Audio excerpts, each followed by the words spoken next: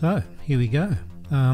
Terminator T-800 kit. I bought this about 25 years ago, so it's been sitting in my stash for quite a while now. Oh, good 25 years. It's a resin bust, and I can't even remember if I've ever actually looked at it before. It looks pretty good. It's hollow, so it's not a solid kit, as you can see. Detail looks fantastic on there. This is an old school sculpture. Looks like it was done in clay. Hair detail is fantastic. Yeah, pretty happy with that. So let's get stuck into it. Here I'm just sanding off, grinding off the seams. Just smoothing it out a bit. Starting off with my Dremel tool.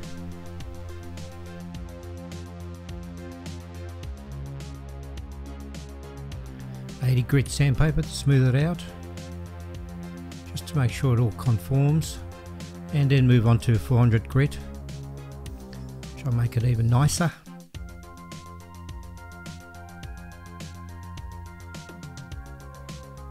And a good old Tamiya putty, because I've got some seams in there which are a bit rough, so let's putty it up a bit with the knife, and you can't go wrong with the old finger.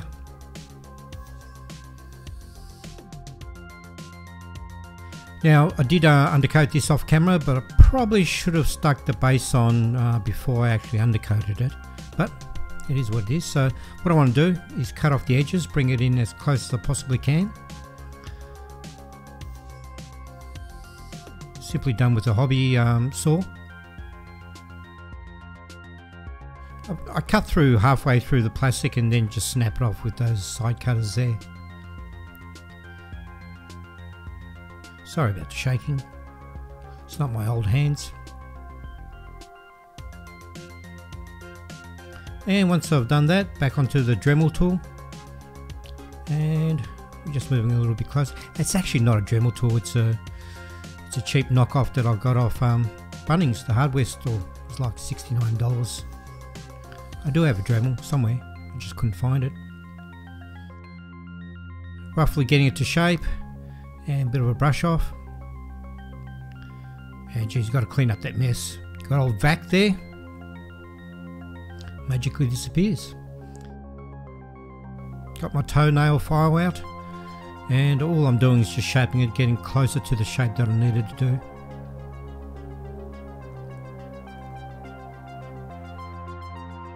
If the file kind of gets clogged up with plastic, I just use this wire brush, and going with the grain of the file, just clean out all the plastic, and then we've got a nice sharp file again.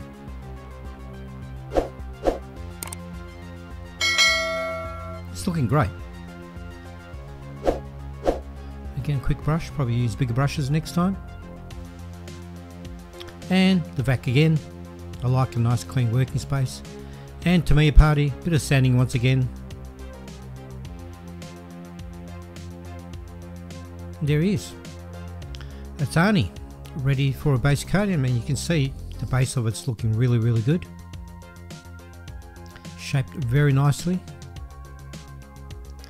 And I'm just going to stick, or rather hot stick it to a dowel. So just make it easy for me for handling when I'm actually painting it. Easy as that.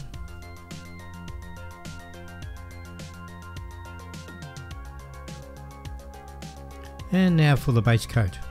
I'm using Vallejo skin tone here. Now the first coat I did do, I mixed it a bit too thin. So yeah, quick dry with the hairdryer once again. Oh, actually the first time using it in this process. And another spray. Now this time I've kind of thickened up the paint, less thinner in it. You can see it's covering a lot more uniformly now. It's looking a bit peachy, so I need to get rid of that little pinky kind of feel to it. So what I'm going to do is do a mixture of two different types of paints. I'm going to start off with this Vallejo transparent yellow, and then move on to the transparent red. Now doing it in sections at a time, because it dries fairly quickly. I've kind of watered it down quite a fair bit, and just using a makeup brush, or rather a makeup sponge, dab most of it off.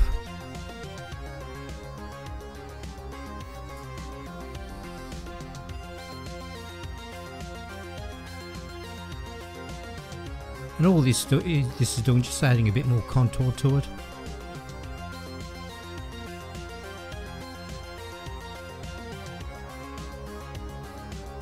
There's no precision work here, it's just slapping it on and wiping it off. And now I'm using the transparent red, and this will give the skin tone a bit more warmth. Also again, in small sections at a time. If you leave it too long, it dries out pretty quickly and kind of leaves a bit of a stain. I swear that brush is possessed. Now I want to do the whole bust in a bit of a dusting of this barbarian flesh, just to kind of unify all the different tones together. It's only a light dusting. Now I'm going to add some of the shadows to it, using a combination of the Vallejo flesh and the red terracotta, or terracotta. And I'm just going to paint in within the recessed areas, again just to add a bit more depth.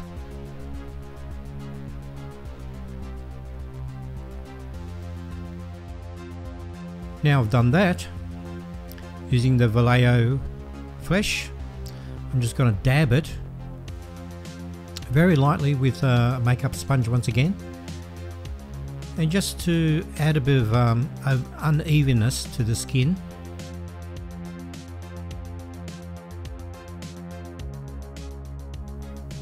And the hairdryer once again. You can see it's looking good.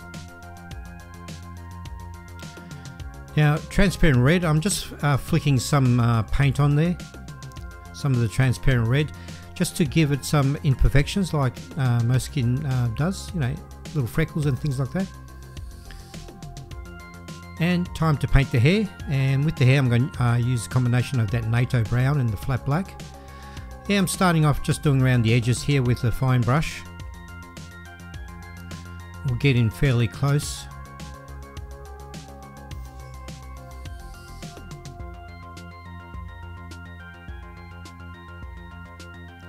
And then we can move on to a bigger brush and fill in the areas. And now I'm using the NATO brown, and I'm just dry brushing the actual hair. The dry brushing technique is basically getting a whole bunch of gunk from the bottom of the jar, sticking it on a piece of paper and lightly dabbing it and wiping most of it, so you just have a really light flick of the hair, and that just highlights the raised areas and gives it a bit more, once again, a bit more depth to the hair.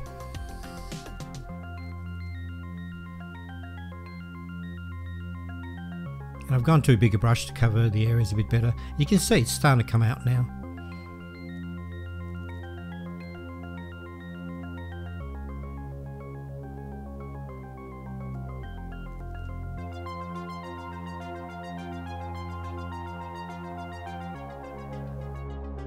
Now for the eyes. Now I didn't want to use a white for the eyes, so I used the Vallejo white grey with the fine brush. And again, quick dry. That hair dry is super duper. Now I'm just using the pencil to mark off the areas that I want to paint the eyes, and this will help me align them.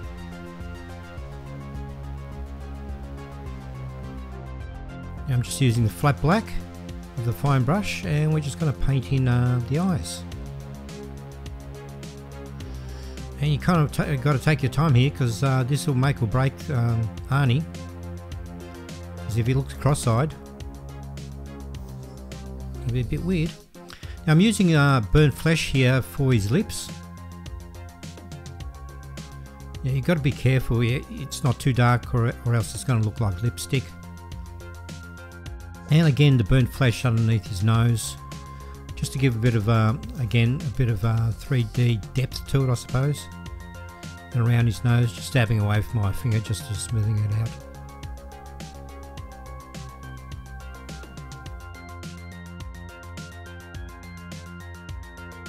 underneath the eyelids, and of course inside the ears.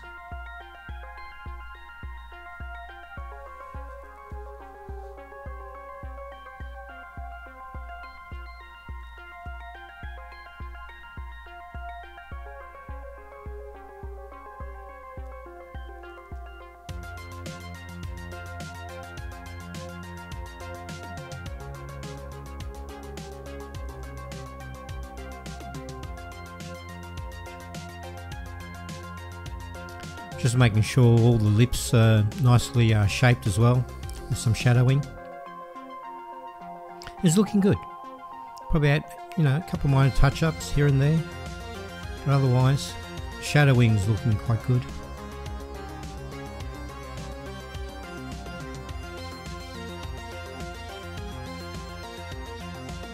I need to do the chrome bits to expose damaged areas. I'm using this new stuff from Green Stuff World. I've never used before, and the hobby shop actually recommended this stuff. And it's the first time I'm actually ever using it. I didn't even bother reading the instructions because I'm a bloke. We don't read instructions, we just get straight into it. I gotta admit, it's looking fantastic. It's really good the way the chrome's coming up. It's got this great shine to it.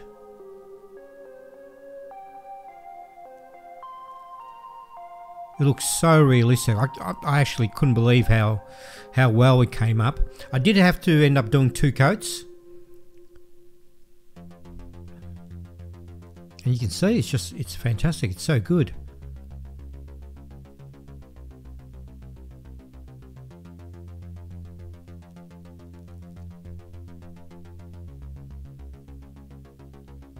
Now to add all the flesh areas. Using the red here, and I'm just dabbing it around the areas. Doesn't have to be precise because it's been torn off, so it needs to look a bit gnarly. Which it is, well and truly.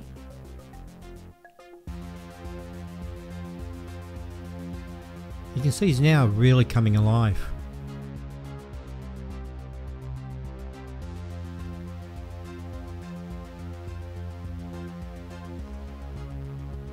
Hair dry once again, speed up the process. Now I want to do a base for him. I used a piece of software called Blender, and I really created this this base from scratch, and I'd never used Blender before, so this is the first 3D piece I ever created. So I was pretty chuffed with the way it turned out, and created the nameplate and so forth with it. Then moved it into the 3D program that actually prints the stuff. This is a Chitterbox, and created these supports because I need to print it, and there's the final result. Came up pretty good. The back of it was just slightly warped, and that was because of the way I had organised the supports. It's a bit wonky, you can see it's a bit wonky, but I can file that down and fix it up. These are the bits that I want to use as a I don't know, a little base for Arnie to sit on, rather than straight onto that plastic base that I've created. And just snip away.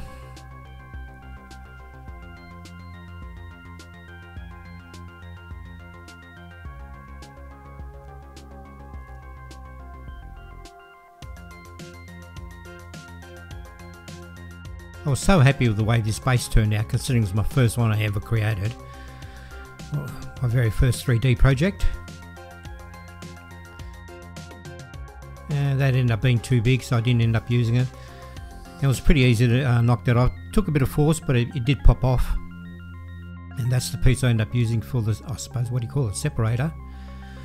But I do need to paint the base. I do like the look of it, but I do need to paint the base. And once I stick that down, I gave it a coat of black, flat black.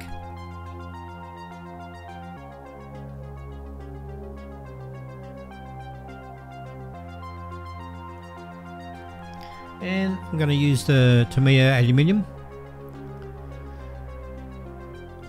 or rather gunmetal,